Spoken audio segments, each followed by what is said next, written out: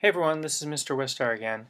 In this lesson we're going to talk a little bit about coding style, which has nothing to do with the way that you solve a problem in your program. It's actually more to do with how to make your programs look good. So we're going to talk about why coding style is important, and then we're going to talk about the sort of three major categories that at least I want us to focus on now as far as coding style is concerned. If you look in your book, at the very end in Appendix L, you will see what I think is a very good comprehensive list of style rules. And I think I agree with every single one of them, and yet there's no way that you're probably going to be able to pay attention to all of them all at the same time. A lot of them are going to talk about things that you've never even learned yet. And so I would just ask you to keep referring to that and focus on implementing the rules that make sense, and especially the ones that we're going to talk about now. So let's talk a little bit about coding style, which again is just really how your program looks. I remember hearing a joke in computer science when I was in college, which is that old code never dies, really. It just ends up having to get maintained by somebody else. And you don't want to be that somebody else who gets handed a big mess of code that you can't read or understand. And you definitely don't want to be the person that produces those big steaming messes of code, because no one's going to hire you. If you can't write code that other people can understand, then your code really isn't very good. So beyond that, I think there are a bunch of other reasons why having good style in your code is really helpful. It makes your code easier for everybody to understand. You and everybody else is going to look at your code besides you. It also makes it less likely that you'll make mistakes. A lot of these rules are designed to protect you from yourself, to make your code follow some basic guidelines that ensure that you don't accidentally make what are usually syntax errors. And the last one to mention here is I think it just makes your code easier to write. If your code is easy for you to look at and understand, then it will save you time when it comes time to modifying it or adding new code to your programs. So let's talk about the three big categories of style that I'm most concerned that you focus on in this class. And the first one has to do with writing comments. Now we've talked about this a little bit already. Comments are those extra lines that you can put in your program that don't actually run, but they just have information for someone who comes along to read and understand your program a little bit better.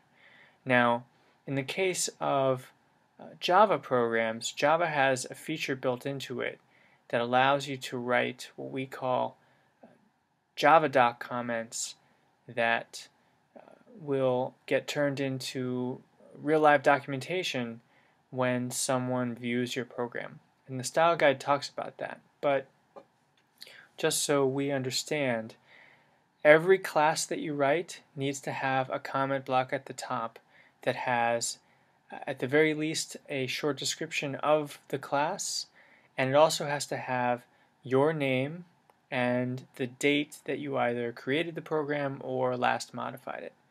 And for your name, you should use the @author tag, and for the date, you should use the @version tag.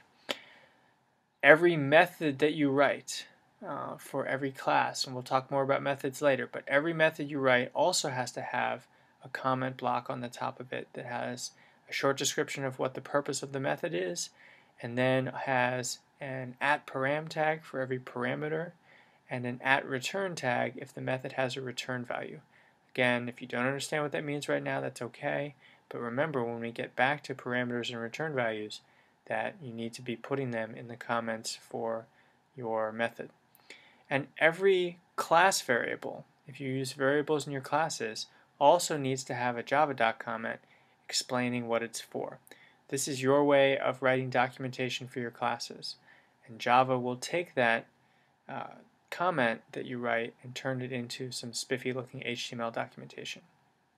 We talked about using those @ tags and where you need to use them.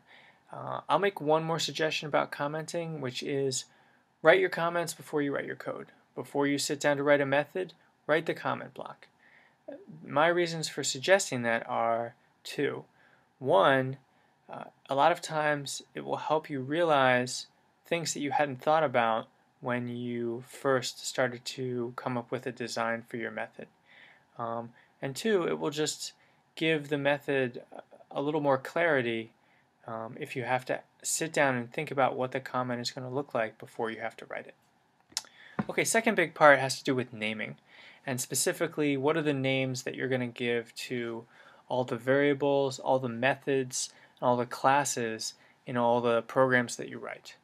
And the basic thing to remember here is that write names that make sense.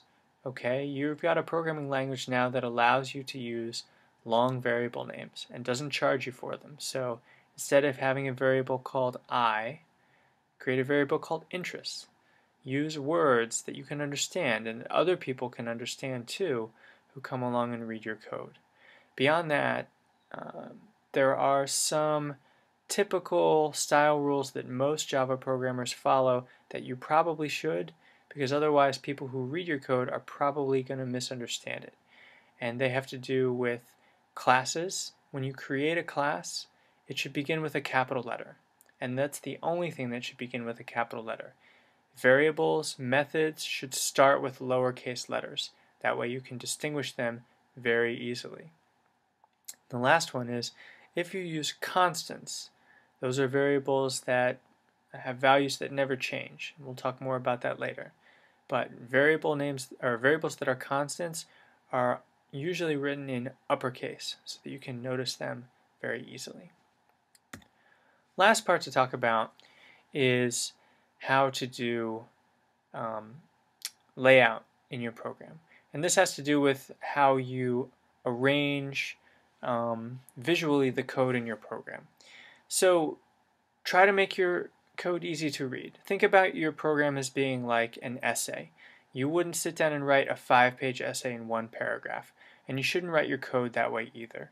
You should use visual clues that make your code easy to process. Things like line up your curly braces, line them up vertically so that you can instantly see just by scanning down the page where the closing curly brace is that goes with every opening curly brace. Use white space. That means spaces, returns, to break up your code. Okay, if you have a major section and then you're about to have a different section, put a blank line in between. If you've got a long code statement with a bunch of arithmetic operators, put spaces around them. Make it easy to identify each part of your program. And make your lines short enough so that they fit on the screen. Nobody likes having to scroll left and right to read your code.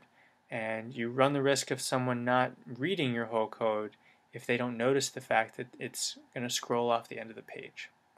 So that's just a very broad overview of some basic principles having to do with coding style. No one's going to sit down and say you have to write your code exactly like this. The most important thing is that you're consistent and you develop a style that people can learn to understand, and that your code is easy for other people to read and make sense of. If you can do that, your code will be fine. So that's it. Thanks.